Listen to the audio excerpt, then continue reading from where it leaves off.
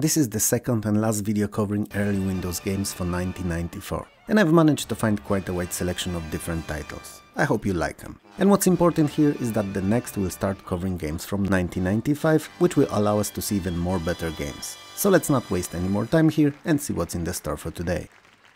Legions is a top-down turn-based historical strategy set between ancient and early medieval times. I wouldn't have used it as background to teach history because of many inaccuracies. Economic and tactical layers are fine though, so if you're not in it for history, you should be fine. There are quite a few scenarios to choose from, happening over that period, and plethora of various era-appropriate units available. In Legion, you're also responsible for diplomacy. That said, it's a mess. I can't for the life of me tell why, when and how certain wars start, and what the AI wants from me, and what to do to keep them happy and plan out alliances or wars. In fact, it's as probable to have AI offer an alliance as it is to have it declare war on you, seemingly for no reason. While the graphics are not great, they're readable, and that's pretty much all you can hope for in a strategy. Would I like presentation to be more flashy, colorful, and perhaps even 3D? Sure, but lack of fireworks and simplistic graphics are definitely not something that should deter you from playing. Especially that after a while graphics tend to grow on you and you stop noticing them. To summarize, Legions is an interesting but flawed game that only hardcore fans of turn-based strategy genre should seek out, and only if they have nothing else on their platters. Others would do themselves a favor by trying other better games like Civilization we spoke about in the last video, for instance.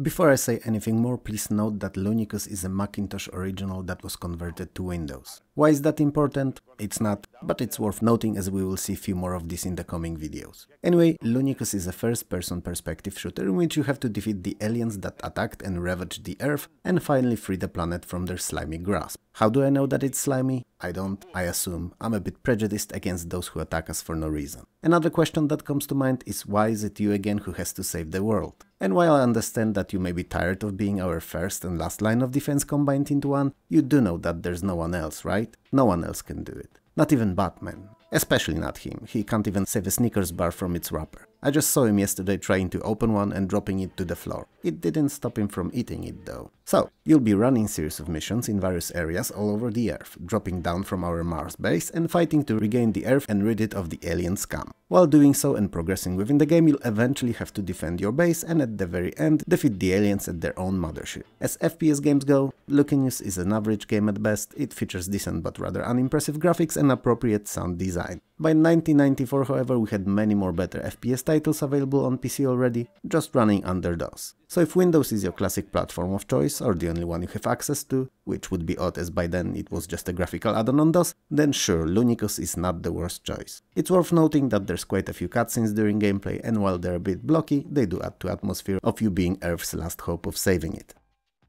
MED, so Mutual Assured Destruction Theory, states that the atomic weaponry is so devastating and present in such large quantities around the world that if used by one state, it would have triggered counter-response from others and that would start chain launches all around that would ultimately destroy the world. The theory does not take crazy leaders under consideration, but whatever, it's just a theory. Anyway, Metal Marines depicts a similar but slightly modified situation and tells a story of Earth that in a similar chain of events was mostly destroyed by the antimatter wars and is now left in ruin, recovering in small pockets where life can still be sustained, with former continents scorched and reduced to series of smaller habitable islands. Earth as is under control of despotic ruler, the so-called Zorgiev the Great, who considers it his own empire. Similar to previous game in this video, your base from which you try to free and reclaim the Earth is in space. This time a bit closer though, in orbit. And you're the one tasked with defeating Zorgiev. In Metal Marines' future, however, after destruction brought by the antimatter weaponry, given how few people are left alive, wars and battles are not waged with countless infantry anymore. They're either fought at distance with use of rockets, missiles and such, or with huge 50 feet tall mechs, the titular Metal Marines, that are used both offensively and defensively. The game is a real-time strategy in which you're wagering campaign to reclaim all islands from Zorgiev's grasp, defeating his lieutenants on each and every one of these and finally overthrowing the Overlord himself. On each map you place 3 underground bases, erect buildings used for warfare, economically or for production of units, and try to conquer the island you're on before all of your bases are destroyed. Metal Marines themselves are largely independent when deployed, they attack the nearest targets in range and all you can realistically do is to send them in particular direction. I realize that my description here may be faulty at best and incomprehensible at worst, but one thing should be made clear. Metal Marines is really fun if you like the genre, and especially those sci-fi post-apo strategies. So if you do, it's definitely not the title to sleep on. It is worth pointing out though that the game is incredibly demanding and feels like an uphill battle in each and every mission. So if you're someone who gives up easily, better look for something else to play. Monty Python's complete waste of time is anything but, or exactly that, depends how you wanna look at it. And it's also not a game, but in the same time it is. A series of few mini-games. Okay, I know I must have confused you by now and you no doubt are questioning my sanity. And good, cause someone's gotta keep me in check and I can't count on Batman to do it. I'm Batman! Thank you, Bruce, for your priceless input. Anyway, the best way of describing Monty Python's complete waste of time would be calling it a multimedia CD chock full of quirky, odd, hilarious and over-the-top content. The main menu is divided into 6 sections depicted as the brain, in which each part of directs you to another set of content. There's clips from TV series, tons of really weird and Monty Python appropriate minigames, and these can be anything from whack-a-mole clone, through medieval team pinball to a pig in cowboy hat shooter, and others. There's also so-called Pythonizer, which under its cryptic name is basically a set of various Windows customizations like screensavers, live wallpapers incorporating minigames, static images, sounds, icons and more. While many of the clips available on CD are recordings of Monty Python's famous sketches, there's some original content too. If you're a fan of the British comedy troupe and their surrealistic sense of humor, or just someone who enjoys weird minigames, this is definitely a title to track down. Millennium Auction is an unusual one. Simply put, it's an auction simulator, and you have to find the best items to buy to be able to resell them later at increased price, hopefully. So you have to pick a character at start from available few. It's a pity though that there's no option to create a custom one, but it is what it is. And then you're off to getting richer trading 135 unique treasures. Some are real and based on true items like Mona Lisa or Bill Clinton's socks, others are completely made up. All of them, however, can be used to amass wealth. To do so, you need to familiarize yourself with all the items on auctions, read up on them, talk with other bidders to see what they're interested in, check the newspaper and listen to radio to gather as much information as possible before deciding what to invest in. Millennium Auction is a very different title to most that came out in the early 90s, and a true gem for those who like those easier, less in-depth but still fun economic strategies for up to 4 players. If you're into something more hardcore and requiring a lot of micromanagement or offering infinite replayability, better look somewhere else. Despite what it may look like compared to some games that we've covered in 1993's early Windows videos, National Lampoon's Blind Date, while being a dating simulator, is not cheap and idiotically written erotic title directed at horny teens. I mean, it's still corny as hell and radiates cringe all over like a piece of enriched uranium, but at least this FMV game doesn't take itself too seriously. There's quite a few genuinely funny interactions to be had here, the leading actress is actually pretty good and would do much better for herself if she stuck to TV and movies medium, and overall, the game does not feel like a waste of time. And not only cause it takes just an hour or so to beat. So you'll be mainly chatting up a young and gorgeous Sandy, and based on your responses, certain actions depicted by short video sequences will be triggered. It's really hard to call National Lampoon's Blind Date a real game, even if technically it is one, but compared to other so-called dating simulators, it's much more fun and clearly not written by a 13-year-old. All that said, I don't know about you, but neither Batman or I really need a video game to be turned down by beautiful women. At least he has money going for him. My lack of sanity is not really a marketable trait. Nightmare 3D is a horror-themed first-person shooter and a sequel to earlier Hugo games that we've spoke about in the similar series to this, but for DOS. And no, not the Hugo that was on TV and could be played by phoning into TV shows and pressing buttons on your landline in the 90s. The other one. Hugo's girlfriend has been kidnapped by the evil Dr. Hammerstein, who for whatever the reason intends to conduct experiments on her. Clearly he's some kind of educated perv.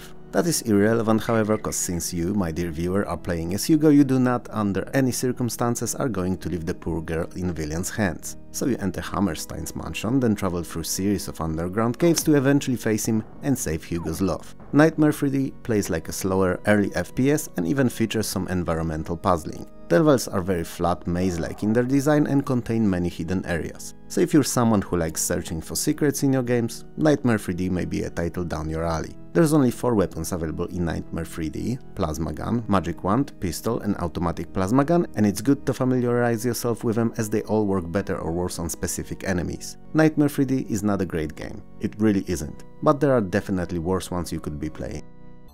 Operation Inner Space is an arcade-style shooter that takes place inside your computer. And I don't mean it like you are the player, so it's your computer. I mean it literally. The game world is actually built upon launch and based on the contents of your hard drive. So you could say that it's to a certain degree randomized while also being customized for you and you only. Story-wise, some kind of unknown mysterious evil forces have seized control of your system and are running rampart, causing mayhem on your computer. So, you jump into a program ship to clear your device once and for all. You will need to round up all the renegade icons for your applications and defeat the AI-controlled ones. You can treat Inner Space as a straight-up shooter or approach it in a more strategic way, forming alliances with various AI factions. Yes, you heard that right, there are AI factions within the game and they are not all your enemies. They can actually fight each other as well, so there's a delicate balance between many of the factions and it can actually change as the game progresses and as a result of your actions. And it's not often dramatic change, it can be very subtle and come back to bite you on your ass or save it when you least expect it.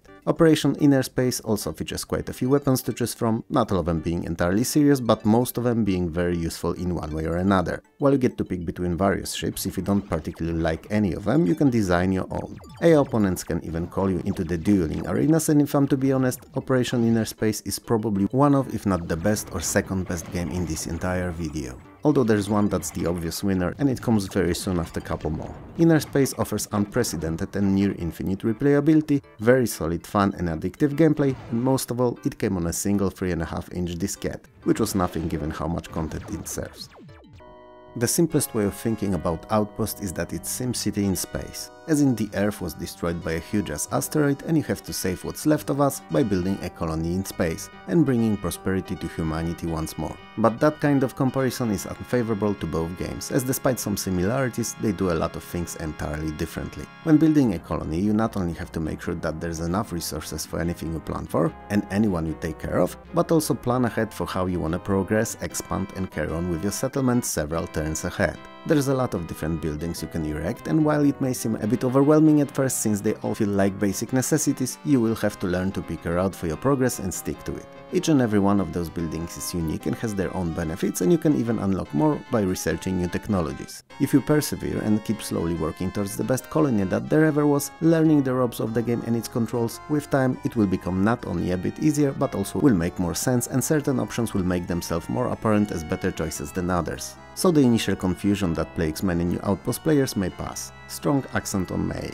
Especially that the game is not only about buildings, and research can also unlock new social policies, changes and techs that will make your colonists' lives better. Graphics and sounds are excellent and probably one of the more polished for Windows 3.x. But Outpost is not without its faults, and aside from the lack of clear direction in early game, controls are an obvious culprit, but not in the sense that the game is difficult to operate. No, what I mean is that it offers no help, no explanation, and no way to clearly display and simplify data. And in the game where micromanagement is the king and often success and failure depend on a small number hidden somewhere on one of the subpages, it's criminal. Outpost is difficult. It's more demanding than SimCity and features arguably more content, but it's not a better game. It's not a bad one, but I wouldn't recommend it to anyone who's not a hardcore strategy/management fan. Re-elect JFK is one of the most unusual games not only in 1994 but probably in all of gaming. I believe the title says it all, but in short it's a first-person simulation with some adventuring elements where you play JFK under assumption that he survived the assassination attempt, and your ultimate goal is to secure your re-election. The game takes 50 weeks leading towards 1964's election day, and as you work towards this goal, you'll be tackled with various close-to-life and era-appropriate issues like war in Vietnam or civil rights movement. Most characters in Re-elect JFK, other than both Kennedy brothers, are fictional, but the political scene and dozens or hundreds even of situations that you can get yourself into and have to react upon or decide about makes it incredibly fun and replayable, while not fake-feeling game. The fact that the story is interesting and you can also quote-unquote search for your failed assassin makes it even more captivating title that seems to have a story that you learn once upon completion if you manage to find him, that is, and infinitely replayable for the game's inner mechanics. So, all that should hopefully ignite your interest in Re-elect JFK, and if it didn't, it's cool too. It's a difficult game that was never designed to be for everyone.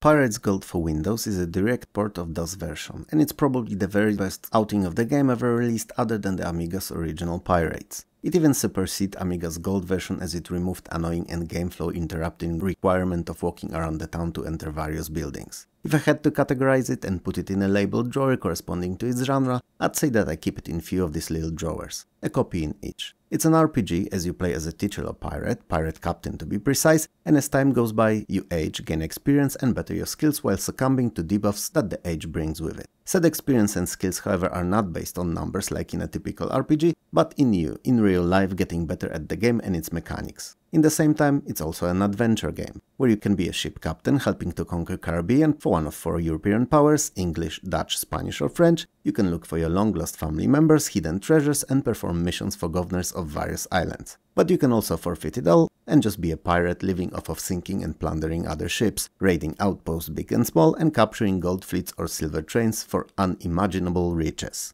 So, and this may already be quite obvious, it's also a life simulation. A very specific life, one full of grog hangovers, chopped off limbs and sword duels, but a life simulation nonetheless. If you haven't had a chance to experience it, don't worry about it, pause this video, grab your parrot, grab a barrel of best/strongest grog, and lock yourself away for the weekend to jump straight into this amazing, swashbuckling adventure. If you'd like to know more about it, there is a whole separate video review of Pirates on this very channel. It tackles the standard version for the Amiga, but other than the refreshed graphics and added in-game map, Windows version is identical to it content-wise.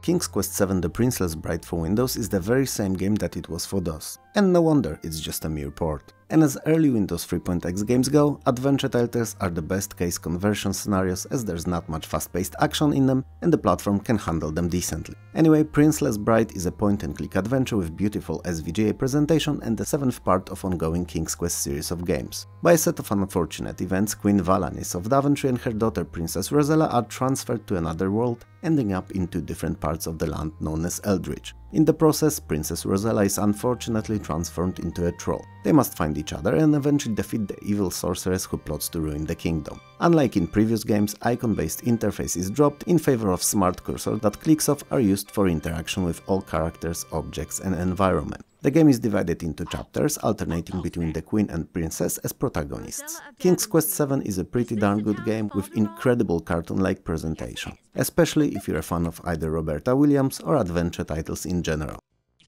In 1994, Windows got 2 versions of SimCity 2000. First was a base game that released a year earlier for DOS, and second, the so-called CD Collection version that featured Great Disasters Scenario Pack, Urban Renewal Kit that allowed for editing of city and objects, and additional bonus cities and scenarios for the base release. But what SimCity 2000 is actually? It's a sequel to original SimCity, and as the title suggests, a city building simulation. It was also the very best version of SimCity until SimCity 4, which released many years later. Some believe that it's the very best overall, but I suppose it's down to personal preferences. Anyway, it's a much improved title when compared to original, as it was hugely expanded and improved upon, both in terms of substance and presentation. The game is played from an isometric top-down perspective and features beautiful, extremely detailed graphics, very memorable and atmospheric, even if only MIDI-based soundtrack. Gameplay-wise, SimCity 2000 is so expanded that it can be considered an entirely different game. Underground map was added for water pipes and subway lines. There are numerous new building types like prisons, schools, libraries, museums, marinas, hospitals and arcologies. That last one being sort of modern, ecological, near self-sustained city within a city. You can build highways, bus and train depots, railway tracks, seaports and airports. And there are 9 differently spec'd and working power plants. Most of them have a pre-assigned average lifespan and either need to be rebuilt when said lifespan ends, or you'll risk future possible explosion, fire or meltdown. One of the biggest changes, however, are the city ordinances, which allow for setting up certain rules or laws, if you will, that your city will follow, and in turn they offer a slew of various benefits. To summarize, SimCity 2000 allows you to build and expand your city from ground up, connect it to its neighbors, and watch it grow to become the metropolis of its inhabitants' dreams. And you're responsible for everything: budget, planning, expansions and damage control in case of any of the possible disasters. It's a game that stole hundreds if not thousands of hours from my life, as even today whenever I launch it for whatever the reason, be it a video or just because, I can't help myself and end up playing it for hours on end. But you know what? Not a single one of those hours feels wasted. The Chaos Continuum is a first-person sci-fi adventure game. It's 2577 and humanity has long colonized space by building bases all over. One of these, the one on Titan, had suddenly and mysteriously all of its inhabitants disappear. The station seems all but alive, and only few lone automated robots walk around the halls as if nothing had ever happened. It's impossible to tell what occurred within, as the sentient computer controlling the station, called Chaos, is resisting any connection attempts from outside. So the name fits the bill. To learn of the on-site happenings, you must take the so-called eval time pod and shift through interdimensional rifts to get to the station and eventually find the reason for its going dark. So you'll be using probes interfaces, searching through on-site databases, and computers looking for any feasible explanation. Most of the game is built around FMV pre-rendered sequences, so while it may not feature as many actors as other games in the genre did, it suffers from same issues. If you're a hardcore fan of adventure games or for whatever reason are drawn to FMV titles, Chaos Continuum is something you should try. Otherwise, feel free to skip it, as it's not really a paragon of fun and involving gameplay. And there are many other better games you could be investing your time in. The Incredible Toon Machine is a follow-up to earlier Sid and Al's Incredible Toons that we spoke about in earlier videos. For all intents and purposes, it's the same game mechanically, requiring you to solve increasingly more difficult mechanical puzzles, but it's enriched by a whole range of new in-puzzle animations, adding a lot to the fun factor of gameplay. There's also 130 entirely new, even more challenging levels to beat, and a set of 71 different gadgets to use to complete the stages. If you're someone who likes puzzle games, especially those that require thinking out of the box and often dropping logic in favor of creative approach to solving riddles, you'll love it. And since the game is beautiful with cartoon-like characters all over, it can be played by kids too, at least in the early easier levels. The Pagemaster is a point-and-click adventure game based on a classic animated movie of the same title. You play as Richard, a young boy who was protagonist in the movie, and you're sent back to the library world because the titular Pagemaster has been kidnapped by Mr. Hyde, so you need to help your friends adventure, fantasy and horror by traveling to their domains and setting things that were changed right, and in the process rescuing the Pagemaster. The graphics are very cartoon-like, both in their design and quality, and many interactions trigger animation sequences that are very reminiscent in those in the movie. Grand majority of the puzzles are inventory based, and many of the clues on how to solve them can be found in the game world as text excerpts from classic works of fiction. That said, many of the puzzles can be skipped or have more than one solution, henceforth it is clear from the get-go that Pagemaster was intended for younger audiences, to spark their interest in books and reading, and was not made to keep older players interested. Its riddles are usually simpler than in other games in the genre, there's no death whatsoever, and no mistakes lead to a halt in progress. It's a fun title for kids or parents who'd want to spend quality time with them and also play a game. The Psychotron is a first-person perspective FMV adventure game, and it's not a great one, I'm afraid. Unless you like cheesy acting, over-the-top plot and ridiculous puzzles. Story-wise, you're a CIA agent trying to find and recover a mind control device that US purchased from Russia and lost in transit when the plane carrying it crashed. The puzzles and gameplay are not the best, and most quote-unquote fun comes from interviewing witnesses, who act as if they midlife decided that they want to become actors and that they're gonna approach their roles as over-the-top as they can, treating every situation like a life-and-death scenario. It's hilarious. So if you are someone who can find fun in cringe, there's a lot of it here. Other than that, Psychotron's interactivity is similar to one you'll have playing with a potato. Sure, you can watch it from all sides and prod it here and there, but that's pretty much it. You will never take anything more out of it than it's apparent at first glance. And Psychotron is only here because for me it's close in its quality to my beloved Sharknado series of movies. Now, you may wonder why I called most likely the worst series of films ever created as beloved, and if you've not been viewer of this channel for a while, let me explain. They are awfully bad. Terribly acted and feature as bad, shallow and unremarkable plot as it's possible. And that's what's great about them. Cause they cross that invisible line between a big stinking fly covered log of dog shit and the thing that's so incredibly stupid that it becomes hilarious.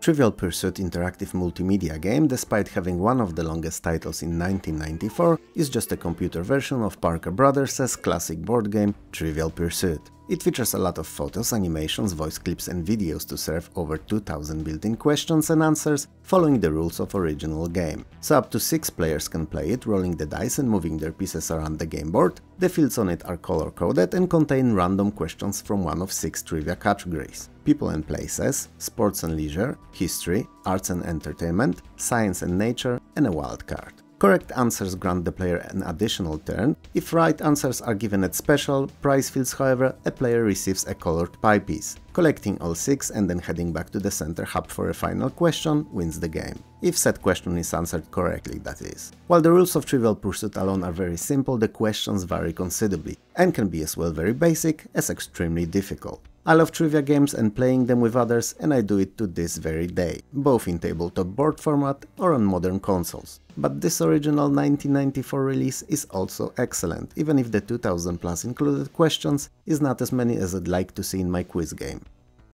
There was a time when everyone watched Wheel of Fortune. People gathered around in their living rooms watching it together, guessing puzzles along with TV contestants and hoping that their favorites would spin well to get the best prizes. Yes, it was in the time when people actually used to watch TV. And Wheel of Fortune for Windows is actually an excellent version of the game. It features real Vanna White in full motion video digitized to also host the show. The game features over 5,000 different words and sentences, and up to 3 real or CPU-controlled players can participate. The rules of the game are identical to the TV show and fun if you liked it. You can't however skip any of the cutscenes and they get old real soon. You can turn them off altogether, but then Wheel of Fortune is just a glorified game of hangman. To summarize, if you for whatever reason still love Wheel of Fortune, it's your kind of a game. For others, I feel that it's a title that could be skipped when released and can definitely be skipped today.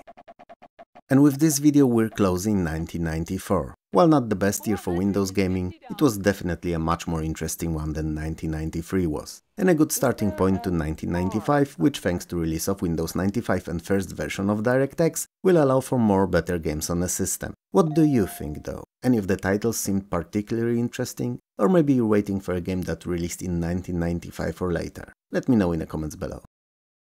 If you liked the video, hit those like and subscribe buttons below. If you didn't, well then there's thumbs down there too. But I suppose you wouldn't have persevered up to this point if you really didn't. Around 60% of you are not subscribed, and there's currently no way of knowing if YouTube will decide to recommend you the next episode or not, other than subscribing and hitting that bell, that is. And when you hit that bell, whenever the new video is out, YouTube will actually send you a small and friendly notification about it, so you wouldn't miss it. If you'd like to support the channel, Patreon and YouTube memberships are a great way of doing so. They will help me release better content, and also they get first dibs on all new videos before they're publicly accessible on YouTube. If you can't or don't want to do that though, likes and subscribes are great too. I would like to take a moment here and thank all the YouTube creators from whose videos short bits were taken to serve as a background to my commentary. They're amazing and stars among the retro community. You will find names of their channels at the top of the screen when their footage is running, and also in the video description below. For me though, this is all, so have a good one and I'll see you next time. Peace.